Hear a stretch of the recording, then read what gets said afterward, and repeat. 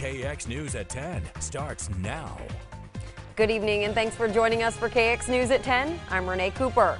In our top story tonight, who controls North Dakota waterways? Attorneys general from a dozen western states want the Trump administration to halt a proposal by the U.S. Army Corps of Engineers that they say takes away states' authority over their own water. North Dakota Attorney General Wayne Stingham said the water supply rule proposed toward the end of the Obama administration could allow the courts to charge for water drawn from its reservoirs it manages. Attorneys general from Alaska, Montana, South Dakota, and 9 other states, including North Dakota, sent a letter to the Trump administration asking them to withdraw the proposal, something that has lingered for nearly 3 years. Stingham says he thought the proposal had gone away, but attorneys general recently learned it was still being reviewed.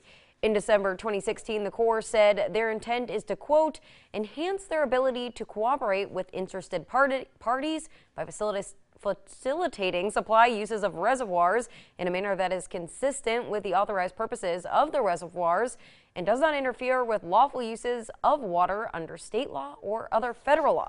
Now, Stingham said the proposal rule has implications for all states, but would be especially harmful to the 6 reservoirs of the upper Missouri River, including South Dakota's Lake Oahe and North Dakota's Lake Sakakawea, the biggest reservoirs along the over 2,000-mile river.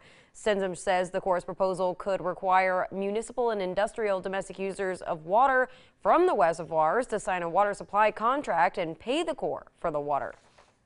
Well, in North Dakota, that one means 75% of the Missouri River water could be subjected to what Stingham is calling unlawful fees.